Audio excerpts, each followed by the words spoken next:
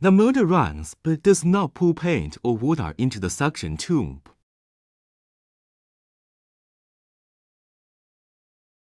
The suction tube is transparent. If it's not priming, you must turn off the machine immediately.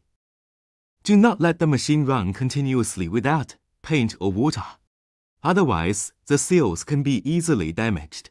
To fix the issue, you can use a spanner to gently tap the pump body, where the outlet valve is located. This is to vibrate the ball inside the outlet valve. After that, you can turn on the power switch.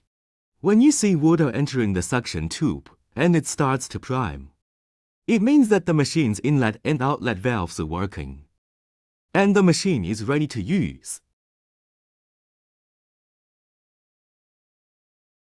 If tapping the pump body doesn't solve the problem, we can try laying the machine on its side, removing the suction filter, then pouring water directly into the suction tube, while making sure the suction tube is positioned above the machine's inlet valve. At this point, turn the machine on. You can also use a spanner to tap the pump body at the same time.